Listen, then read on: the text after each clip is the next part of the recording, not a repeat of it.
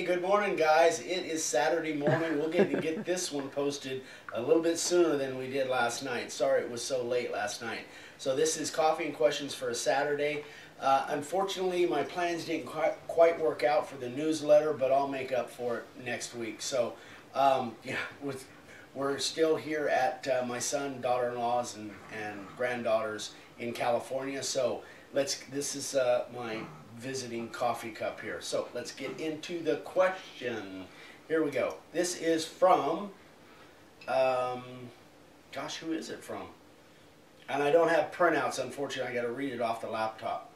Gosh, I don't even have a name here. I apologize. But it was, it says, Eric, to keep your boards from warping and splitting, you can cut your board a little bit longer and dip the ends in wax. So this is a suggestion from one of you guys.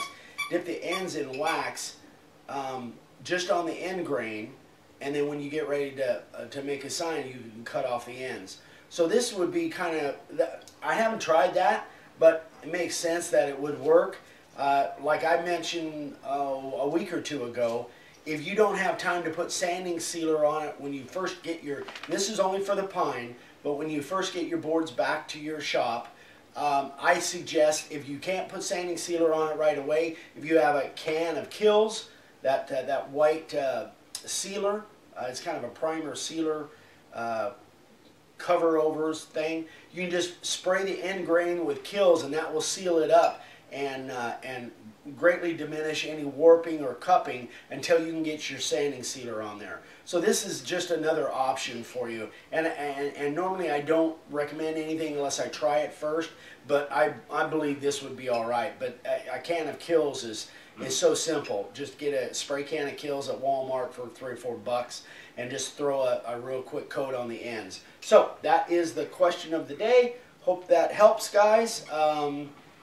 And, oh yeah, I got to do the sign carver of the day. Let me tab over. So this is from Josh Baker. And again, I don't have printouts, so we're just going to spin this around.